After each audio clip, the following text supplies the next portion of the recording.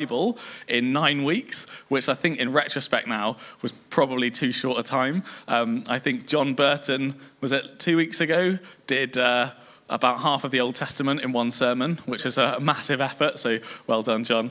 We are coming today to the point of it all. But before I start, let me just pray, because when we open the Bible, when we talk about these things, what we don't want to hear is just my thoughts or my ideas. The Holy Spirit is the one who inspired the Word of God, and each of us here this afternoon need to hear the Holy Spirit's voice for us. So let's pray. Holy Spirit, we invite you, and we say, would you come and would you move, and would you speak? I pray you give us hearts that are attentive to what you're saying. In Jesus' name, amen.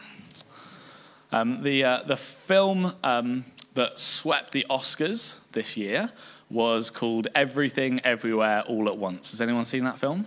Really good film. It's a 15 for a reason. That's my pastor's caveat. But it's a really good film. And the first part of the film builds tension around the question, is Evelyn the main character? Is she the one? Is she the one or isn't she?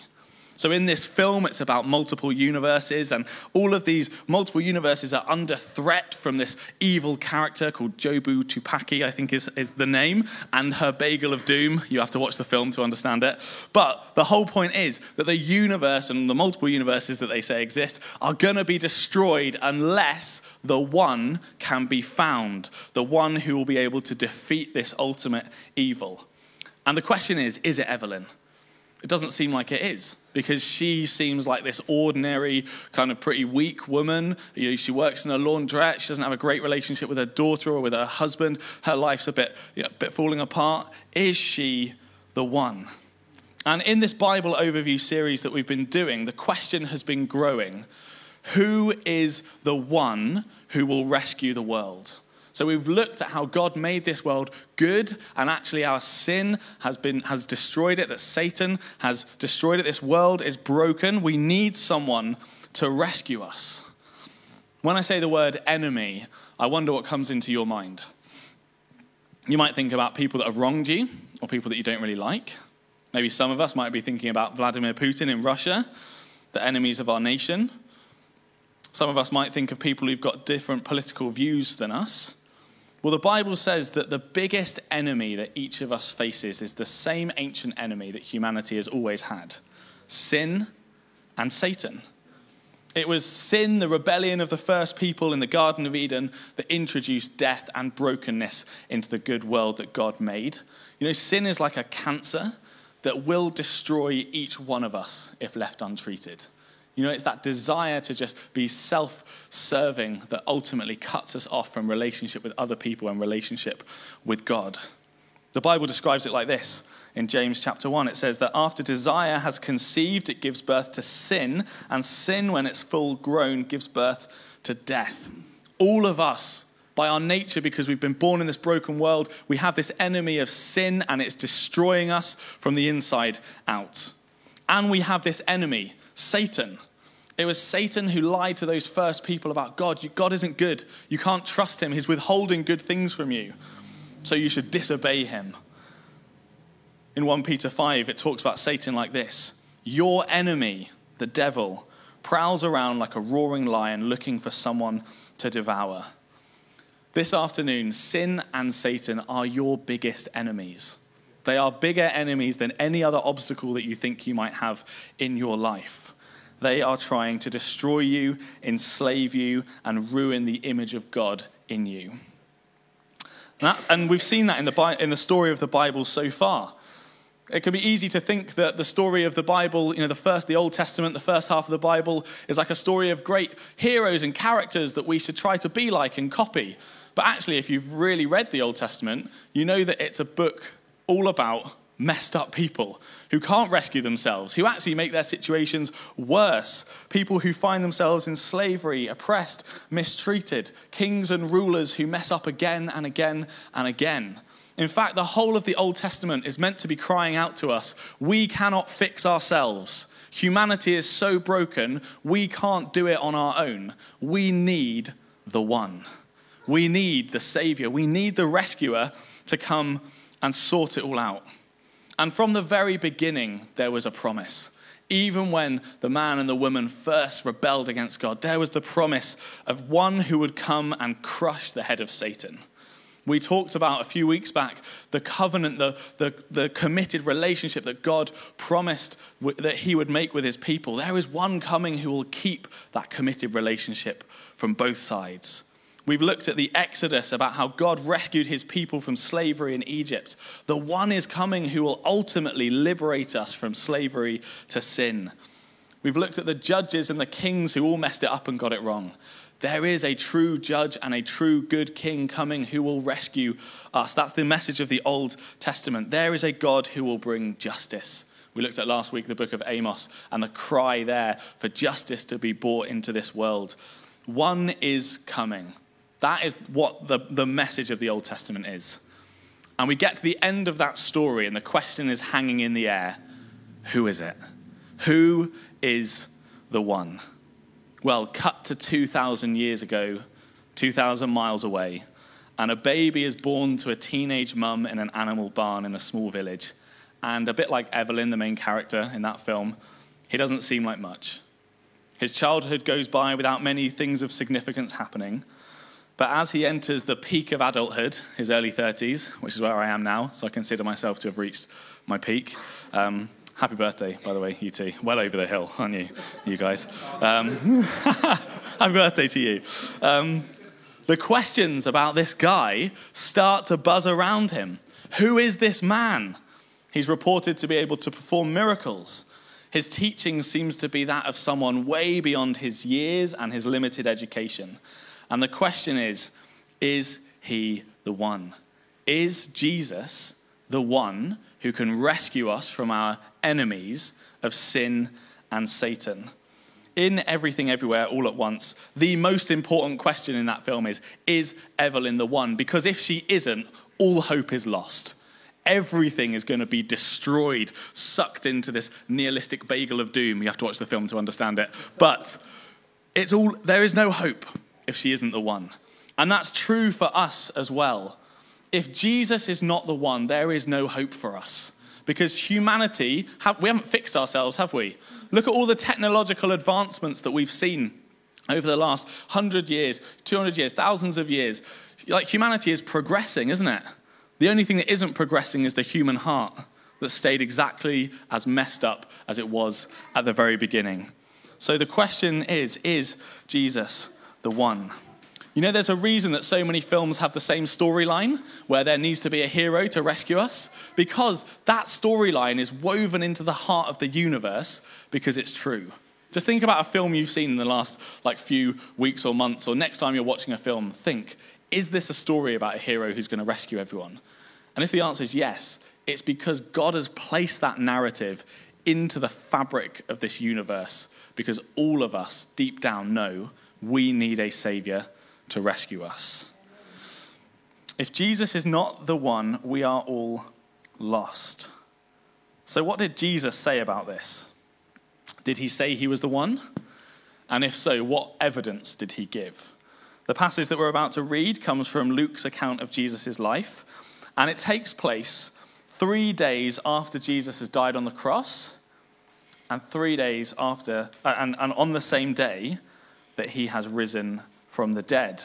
And it tells the story of 2 disciples, and they're walking away from Jerusalem, where Jesus had died, towards their hometown. So we come to it in Luke 24, and I'm going to read it. Now that same day, the day of the resurrection, 2 of them, the disciples, were going to a village called Emmaus, about 7 miles from Jerusalem. They were talking with each other about everything that had happened, the cross, the betrayal, Judas, all that jazz. As they talked and discussed these things with each other, Jesus himself came up and walked along with them, but they were kept from recognizing him. I think there's an important point in there for us. Jesus is often present when we don't realize that he is, and often teaching us when we don't realize that he's there. He asked them, "What are you discussing together as you walk along?" As if he doesn't know, right? They stood still, their faces downcast. One of them, named Cleopas, asked him, Are you the only one visiting Jerusalem who does not know the things that have happened in these days? What things? He asked. I love that, because he 100% knows what things. About Jesus of Nazareth, they replied. He was, notice, past tense. They think he's gone. He was a prophet, powerful in word and deed before God and all the people. The chief priests and our rulers handed him over to be sentenced to death, and they crucified him. But we had hoped that he was the one who was going to redeem Israel. We had hoped that he was the one. And what is more, it's the third day since all this took place. In addition, some of our women amazed us. They went to the tomb early this morning, but didn't find his body. They came and told us that they had seen a vision of angels who said he was alive. Then some of our companions went to the tomb and found it just as the women had said, but they did not see Jesus. He said to them, "How foolish you are and how slow to believe all that the prophets have spoken. Did not the Messiah have to suffer these things and then enter his glory?" And beginning with Moses and all the prophets, which is just a way of saying the whole Old Testament, because Moses wrote the first 5 books, and then the rest of it can be described as the prophets. Beginning with Moses and the prophets, he explained to them what was said in all the scriptures concerning himself. And then we just skip a few verses to verse 44. Back in Jerusalem, Jesus meets these disciples again, along with the rest of the disciples, and he does a Bible study with them.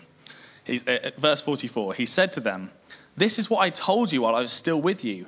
Everything must be fulfilled that is written about me in the law of Moses, the prophets, and the Psalms." Then he opened their minds so they could understand the scriptures. He told them, "This is what is written. The Messiah will suffer and rise from the dead on the third day, and repentance for the forgiveness of sins will be preached in his name to all nations, beginning at Jerusalem. You are witnesses of these things. I am going to send you what my Father has promised, but stay in the city until you've been clothed with power from on high." People often ask me how they should read the Bible. They say, where should I start? And often we're tempted to start at the beginning of a book and work our way through to the end, right? And I often say, I don't think there's a right way to read the Bible or a wrong way. But normally what I would say is start with a gospel. And I often say Mark's gospel because it's the shortest one. Gospel is just a biography of Jesus' life, because the whole Bible is about Jesus. I think the best way to picture the Bible is that it's like a dartboard, and Jesus is the bullseye. Everything else is pointing inwards to him. And if you don't understand that, you can end up giving up on the Bible when you make it to Leviticus, when you read from the start to the end, because it gets a bit thorny and a bit difficult because of how dense it is. Or people can end up saying things like this: the God of the Old Testament seems really harsh, seems really unloving. But then the God of the New Testament, he seems really great. He's kind of all love and daisies and stuff. And I think when people say things like that, they show that maybe they haven't actually read the whole Bible, or they've just glanced at the Old Testament and the New Testament. Because what Jesus says here is every single word on every single page is about him. That's what he says here. He says, he explained to them what was said in all the scriptures concerning himself. Next time you read the Bible, next time you open the Old Testament, have this question in your mind. How does this show me Jesus? Where is Jesus in this text? You know, we have some kids' Bibles that there might be some on the shelf there called the Jesus Storybook Bible. And it's a great book. You should read it if you're an adult. You don't have to be a kid to read it. But it shows how Jesus is present in every single part of the Old Testament. And the tagline of that book is every page whispers his name. And it does. So Jesus says to them, everything must be fulfilled that is written about me in the law of Moses and the prophets and the Psalms. Now, if Jesus is not the one, right?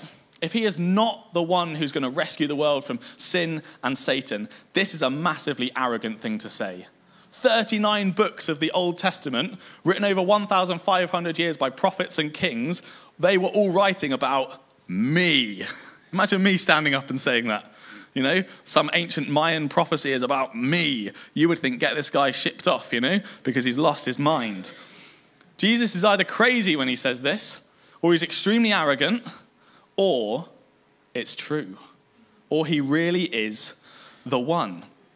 I've borrowed this from a commentary that I read this week. But in Jesus saying that he is the one, he's saying, I am the seed of the woman whose heel was bruised, promised in Genesis 1. I'm the blessing of Abraham to all the nations. I'm the high priest after the order of Melchizedek. I'm the man who wrestled with Jacob. I am the lion of the tribe of Judah. I am the voice from the burning bush. I am the Passover lamb who was sacrificed. I am the prophet who was greater than Moses. I am the captain of the Lord's army to Joshua. I'm the ultimate kinsman redeemer mentioned in Ruth, the son of David, who was a greater king than David. I'm the suffering savior of Psalm 22, the good shepherd of Psalm 23. I am all of the wisdom that's in the Proverbs, and I'm the lover in the Song of Songs. I'm the savior described in the prophets and the suffering servant of Isaiah 53. I'm the princely Messiah of Daniel who would establish a kingdom that would never end. He's saying every single part, every single main thing in the Old Testament, it's all about him. But is it? But is it true? This is the most important question for us to ask. A bit like in Everything Everywhere All at Once. If she wasn't the one, they were lost. If Jesus is not the one, we are lost. Just consider the following evidence for a moment. Jesus fulfilled over 300 prophecies about the one who would save the world given in the Old Testament. Some of them were about how he would die, which he had little control over. Some of them were about how and where he would be born, which he had really no control over. I was hoping to print out a handout, but my printer broke and the one at church broke as well. So I have ink all over my hands from trying to wrestle two printers this morning. But I wanted to print out these 300 prophecies for you to have a look at. But I'll put them on the WhatsApp groups. But just have a look through. It's absolutely staggering. A historian and theologian said this about the prophecies relating to Jesus. He said, imagine that we take 100 million silver dollars and lay them on the face of Texas. Huge state, right? Massive. They will cover all of the state 2 feet deep. Now mark just one of these silver dollars and stir the whole mass thoroughly. Blindfold a man and tell him he must pick up one silver dollar. What chance would he have of getting the right one? Just the same chance that the prophets would have of writing 8 prophecies and having them come true in any one man. 8 prophecies. 300 prophecies that point to Jesus, that he fulfills. Now, you might be a skeptic and you think, well, how can I know that any of that's historically true? Because that's based on what the New Testament says is true about Jesus. And so how do I know that's true? Great question. Here's a quote from another historian and theologian who says this: the evidence for our New Testament writings is ever so much greater than the evidence for many writings of classical authors, the authenticity of which no one dreams of questioning. And if the New Testament were a collection of secular writings, their authenticity would generally be regarded as beyond all doubt. That is what the majority of historians and scholars believe, that the New Testament is a trustworthy document. And when we look at it, we can believe what it says about Jesus. And the big question that you might be having if you would describe yourself as a skeptic is, what about the resurrection? You know, we just started that passage with this is on the morning that Jesus rose from the dead, and you might be thinking, well, people don't rise from the dead. So what about that? Sir Edward Clarke, who was a judge, wrote these words: as a lawyer, I have made a prolonged study of the evidences for the first Easter, the resurrection. To me, the evidence is conclusive, and over again in the High Court, I have secured the verdict on evidence not nearly so compelling. As a lawyer, I accept it unreservedly as the testimony of men to facts that they were able to substantiate. There is so much evidence for the resurrection of Jesus. I've started reading this huge book called The Resurrection of the Son of God by a guy called N.T. Wright, who's this big dog scholar. And it is just absolutely blowing my mind how much evidence there is for the resurrection of Jesus. I never knew the evidence was so good and so strong. Is Jesus the one? Yes, he is. It's all true. The one that the Old Testament said was coming, came. And some of us have listened to all of that and we've said a hearty amen. We believe this stuff. We believe Jesus is the one. But my question to every one of us in this room today, and especially to myself, is, am I living in a way that is consistent with that reality? If Jesus really is who he says he is, if he really has defeated my greatest enemies, your greatest enemies of sin and of death, does my life look like it or not? You know, in the film Don't Look Up, another great film that I think did well at the Oscars last year or 2 years ago, it's a really funny film. I'd highly recommend it. But there's an asteroid that's coming to destroy Earth, and there's overwhelming scientific evidence that this asteroid is on a crash collision with Earth, and it's going to kill everyone. And people don't want to accept that truth, and so they simply deny it. They say it's not real. And then even when they can physically see this asteroid heading towards Earth in the sky, people start a campaign, Don't Look Up. Just, if you don't look at it, it's not real, you know? Just ignore the evidence and just get on with your life as if nothing's happening and it's all going to be fine. And it's madness. And it's a funny film because of how ridiculous it is to have so much evidence about something, but to not live consistently with it. And yet, many of us who would say that we're Christians can be like that. There is so much evidence for who Jesus is and what he's done, and yet half the time I'm not looking up. I'm looking down and I'm living my life just like everyone else around me. It's not being consistent with what is clearly true. Many of us who are Christians look a bit more like these two disciples walking away from Jerusalem than we'd like to think. Just consider for a moment what these two disciples already knew, right? Before they know that Jesus is there. But they tell us that they know his name, they know where Jesus is from, they know that Jesus was a prophet, they know that he was mighty in word and deed, they know that he was crucified, they know that he'd promised to redeem Israel, he'd said that he was the one, and they knew that other people had said he'd raised from the dead. And I think there's a great lesson in here. Always trust the women, right? They didn't, these two disciples. They were like, well, the women said that he's raised from the dead, but who can, not going to listen to them. And they were right. We read in verse 13, that same day, the two of them were going to a village called Emmaus, about 7 miles away from Jerusalem. They weren't living consistently with the evidence that they'd been presented.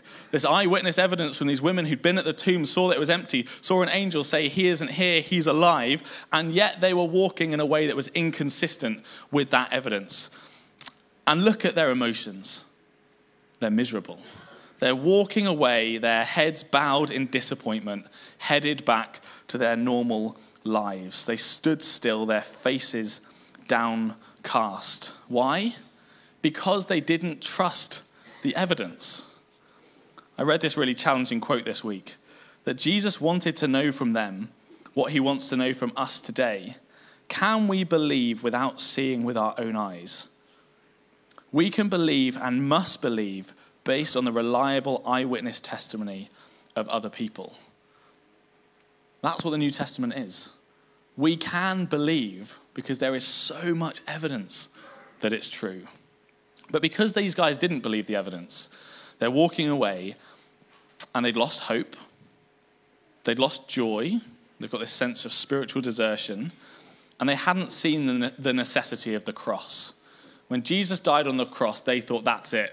That's game over. We thought he was going to be someone, but they killed him.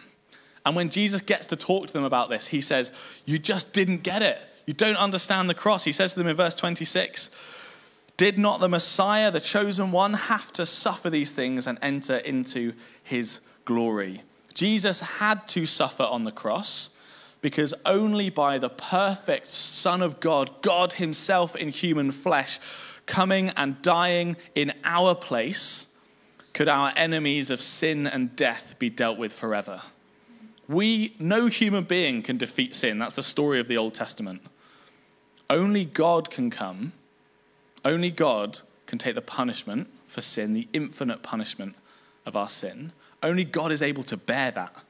Any one of us wouldn't be able to carry our own sin, let alone the sins of the world. But God himself came so that our sin could be laid on his shoulders, so that it could be punished in his body, so that we can be free. And only God could suffer judgment and death and come out the other side in resurrection life.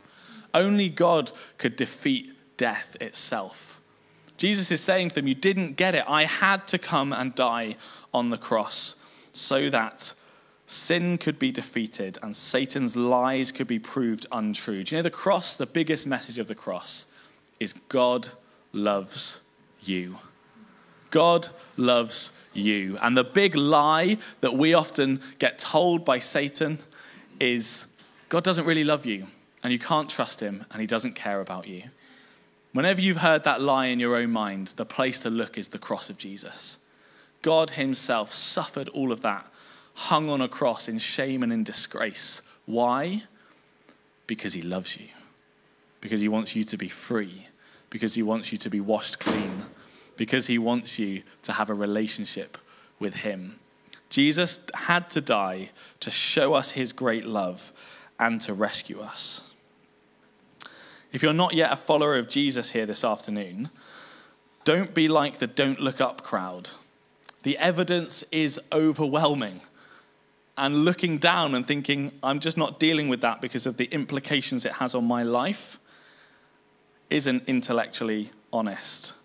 You know, belief should be based on evidence. Some people talk about faith being a blind leap in the dark, but I don't think that's true. I think our faith is based on a person, a real person, Jesus, and therefore we can explore the evidence. We can look at the prophecies that Jesus fulfilled. We can read up on the reliability of the Gospels. We can test the evidence for the resurrection. But if we don't do anything about it, it's pointless. If we know that it's true, but then we just don't change how we're living, we're not living consistently with what we know to be true. If Jesus really is the one, then the only option that we have is to bow the knee to him and to surrender our lives to him and to say, you are the Lord of the world and I'm a tiny little creature that you made.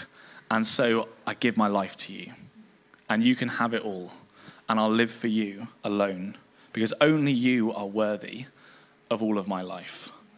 That is what we have to do if we're to live consistently with the evidence about who Jesus is.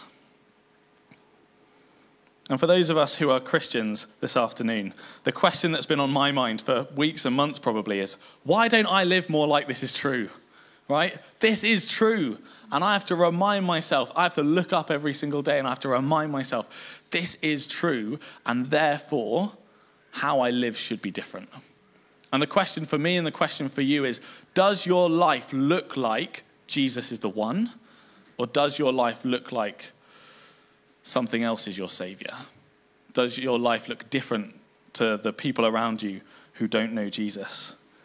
I find it interesting in this story of these men, these disciples walking away from Jerusalem, the things that are inconsistent in their lives. Their emotions are inconsistent.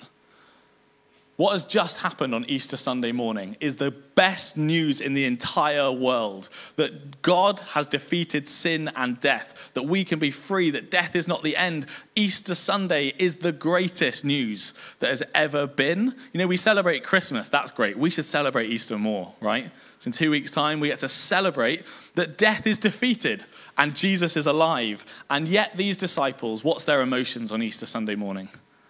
Sadness. They're downcast. And I don't mean that as Christians we should walk around with a fake smile plastered on our face, that we should be like, I'm a Christian, so I'm joyful all the time and everything's wonderful and, you know, there's always a rainbow around me and all that kind of stuff. But if this is true, if Jesus is who he says he is, every single day we have so much to rejoice in. And I love the way that the kind of tension of suffering and of joy come together in the life of the Apostle Paul. He uses this line, which I think is great. You can meditate and chew on this line. He talks about being sorrowful, but always rejoicing. Why sorrowful?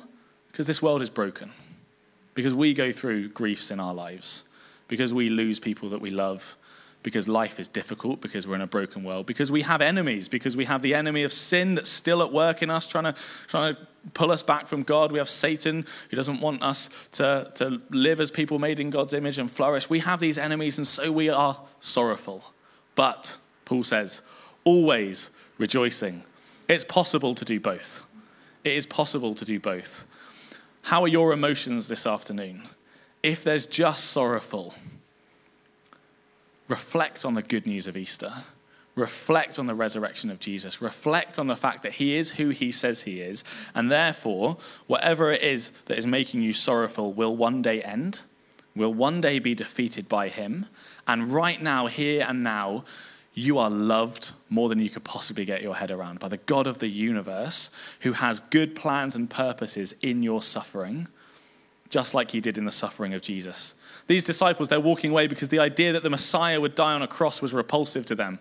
We can often think the idea that I would suffer in my life as a Christian, I don't like that. I don't want that. But what did God accomplish through the death of Jesus on the cross? The salvation of the world. What might he be accomplishing through your sorrow and your grief this afternoon? Are your emotions consistent?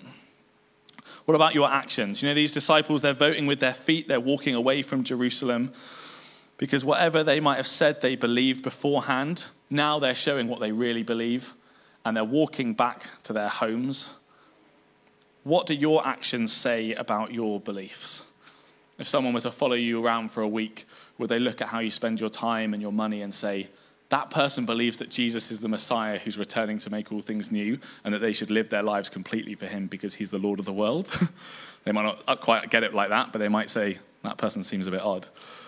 But they seem like Jesus is the thing. Jesus is their everything. Or would they say, hey, they just seem like lots of other things are their thing? What about your hope? These disciples, they say, we had hoped that he was the one who was going to redeem Israel, but no more. They don't hope that anymore. They're walking away. They've given away to despair, and they're walking back to their old life. What are you putting your hope in? If it's the things of this world, they're going to disappoint. But only Jesus will never, ever disappoint us. What are you placing your hope in? And is it consistent with the truth that Jesus is the one? And lastly, what about your purpose in life? Is it consistent? I wonder what you'd say your purpose in life is. Just check out what Jesus thinks the implications of him being the one are for his followers. Verse 45. He opened their minds so they could understand the scriptures. He told them, this is what's written, the Messiah will suffer and rise from the dead on the third day. And here's the implications. And repentance for the forgiveness of sins will be preached in his name to all nations, beginning at Jerusalem. Preached by who? His followers, his people. You are witnesses of these things. I am going to send you what my Father had promised, and stay in the city until you've been clothed with power from on high. Guys, if we're Christians, these are our marching orders. This should be the purpose of our life. Preach the repentance for the forgiveness of sins to all nations. Be a witness of the reality that Jesus is the one who can save the world, and seek the power of the Holy Spirit. That's what Jesus was talking about in verse 49. If Jesus is who he says he is, then there is nothing else that should consume our lives. There is nothing else worth living for. Why? Because nothing else is consistent with the truth that Jesus is the one. Living this out, telling other people about Jesus, living for him, seeking a relationship with him through the Holy Spirit, these are the only things that will matter in 1,000 years, in 1,000,000 years. This is how to live a meaningful life in this life and in the age to come, because it's consistent with what is real. And when we live for other stuff, we live a lie, and we participate in the delusion that Jesus is not the Lord of the world. But he is. As we come to a close, I just want us to take a moment to pause and to let the Holy Spirit speak to each of us where we're at. And we're just going to ask him, where is it in our lives that our belief does not line up with our actions? And I just want you to ask that question to the Holy Spirit. And the answer that comes back for you might be, well, I'm not even a follower of Jesus yet. And if all this evidence is true, there's something I need to do about that. But it might be that he speaks to you about all sorts of things in your life. So let's just invite him to come and to speak to us. Holy Spirit, we thank you that you are here. And we pray that you would show us now where our lives aren't lining up with what we say that we believe. Lord, what areas of our life are we living in an inconsistent way with the truth that Jesus is the one?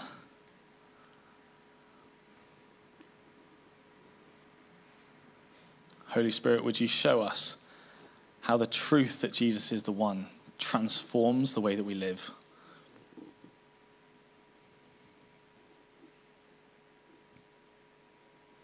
Jesus, I know that I wouldn't worry or feel stressed half as much as I do if I was confident that you are the one who's holding the reins of this world. And I repent of that, Jesus, and I say sorry for taking my eye off the truth that you are the one who's in control of all things.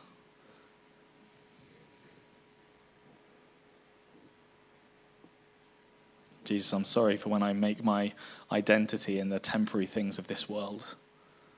When you've told me who I am, that I'm yours and that I'm loved. And Jesus, you are the one, and so your word speaks a better word over me than anything this world could say. Thank you, Jesus. Amen. Jesus is who he says he is. So we are who he says we are, right? We're lost without him, but we can be saved. We're loved, and he sends us out as his ambassadors into this world. Thanks, Lou. Sweaty. Awesome. Thank you so much for that. We're going to take communion together now. I'm just going to read the next little chunk from Colossians 1. As we take communion, we use grape juice here. Jesus talked about wine being representative of his blood that was shed at the cross, and then bread representative of his body that was broken for us. And the next little bit of Colossians 1 says, Jesus made peace with everything in heaven and on earth by means of his blood on the cross. This includes you, who were once far away from God. You were his enemies, separated from him by your evil thoughts and actions. Yet now he has reconciled. That means he has brought you back into relationship. He has reconciled you to himself through the death of Christ in his physical body. And as a result, he has brought you into his own presence, and you are holy and blameless as you stand before him without fault. If you are here today and you are a follower of Jesus, we would love you to come and take communion with us here. And as you do so, to remember that because of Jesus' blood poured out on the cross, you are holy and blameless as you stand before him. Not because of anything that you've done, but you are without fault because you have been made clean by Jesus' blood. So just as the band lead us in worship, in your own time as you're ready, please come. The way we do it here is we grab a bit of the bread and we dip it into the juice and then take it in your own time. But please come and remember the ultimate sacrifice that Christ made for us.